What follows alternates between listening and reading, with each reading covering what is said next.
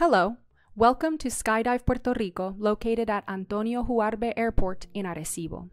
We'll be discussing everything related to the airport, jump run, holding area, landing pattern, landing area, alternate landing areas, and obstacles on our drop zone. Trade winds in Puerto Rico are constant 95% of the time, blowing from the east, northeast, or southeast. That's why the jump run is usually from west to east, parallel to our runway. Most days have winds ranging from 8 miles per hour to 17 miles per hour, increasing to 18 miles per hour to 22 miles per hour later in the day. When spotting, it is best to never go past the landfill.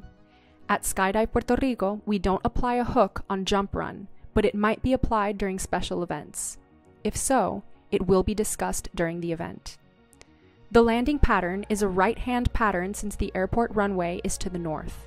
We're usually at 1,000 feet above the hangars to the far east, at 600 feet above the Skydive Puerto Rico hangar, and 300 feet in the middle of the landing area. Tandems and D licenses land in the area within the ditches, the area closest to our facilities. On the other side of the ditch and flags, all other parachutes and AC licenses land. Be aware of the parallel and perpendicular ditches in the main landing area and alternate landing areas within the airport.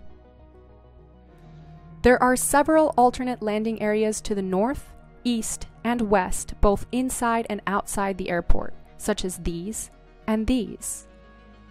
Be cautious of power lines around the road to the west and north of the airport.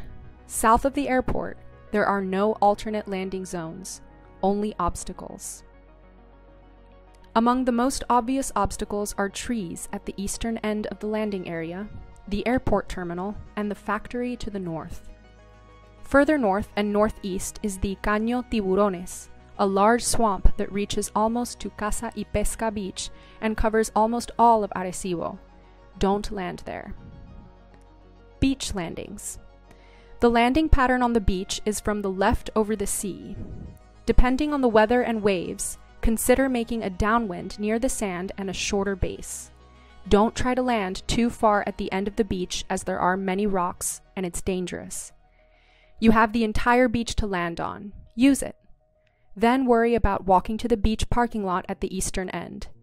Be very careful of swimmers, palm trees, logs, and sometimes even volleyball nets or any beach sport set up by bathers. No swoops over the water or show-offs for present sunbathers are allowed. Be cautious and understand that you can injure or even kill an onlooker.